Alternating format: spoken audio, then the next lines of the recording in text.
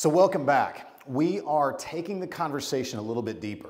So I want to give you a quick little setup, and that is, if you look at the history of our consumers, every time that a company came out and met the demand of the next generation's wants and needs while keeping up with their current wants and needs of their consumer, they always took over in massive market shifts and when industries shift.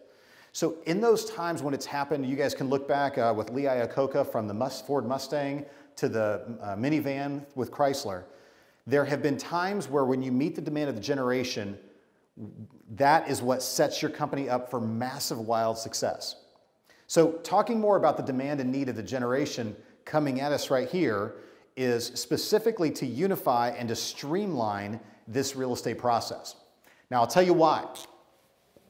This is what Gary says. So right now, an average consumer is somewhere between 10 to 12% in commissions and fees to purchase a home. Now, obviously, that's the realtor. It's also title, mortgage, maybe even home warranty, etc. By the time you add up all of those costs and fees, that's about the cost and expense of what it takes to purchase a home. What Gary is forecasting is that it will go from 10 to 12% to 7%. And it's because of what the consumer is looking for and what the consumer demands. Most of you that are listing agents, you see this happening already. You have companies like Redfin advertising heavily 1% listing fees. We have companies like Door, even a former Keller Williams person, offering a flat rate of a few $1,000s to list your property with full service. We're seeing a lot more of this, and the market is becoming more competitive in this than even when we've seen in the past. So with that being said, there is a race to basically reduce the cost of purchasing a home. And I will tell you, it's being driven by the consumer. The consumer is looking to reduce their cost to pay for a home. So ultimately, in order to reduce the cost, what has to happen?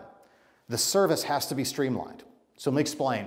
For those of you, last time you bought a car, I just bought a car recently, you show up to the car dealer, you look online, you find what vehicle you want, you show up to the dealer, you negotiate a price. It's never the price you want to pay that's on the sticker. You negotiate the price, you sit down, you go over financing options in another room, you review all of your paperwork, you sign, press hard, 3 copies, and then you bring your car back after the purchase to have your vehicle serviced. Technically what's happening is you have 3 separate companies under one roof. And your dealer is the only person you need to interact with to keep and manage your vehicle, and then ideally you bring it back long term and you just keep purchasing vehicles from the same dealer. That's the idea behind it, and because they unify those services in one place, guess what happens? You can pay less money. You can save money. Ultimately, this is what the consumer is driving. So in order to do this, this is where things you'll see like Keller Mortgage is the start of this for us. The mortgage industry, you can ask any one of your favorite lenders. The mortgage industry has seen a reduction in costs and fees that they've been able to assign. Origination fees, for example, have significantly reduced and decreased over the years. It used to be kind of expensive. Now origination fees either are still in existence, but almost non-existent altogether. That's why, like with Keller Mortgage, there are no origination fees. There's even credits at closing and that kind of stuff. And you'll find other companies doing the same thing. The idea is to streamline this process through a Keller Williams agent. That's the benefit of Keller Mortgage. They can only get a Keller Mortgage through a Keller Williams agent. That's the first step in trying to streamline this process while protecting your commissions and still meeting the consumer demand at the same time.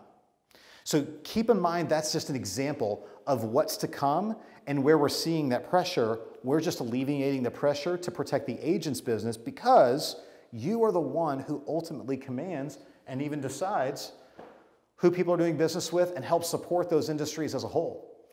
So I hope you'll keep that in mind as you move forward. Be very mindful about your business partners that you move forward with and who you're doing business with and what is it going to take to streamline this business and make it easier for you.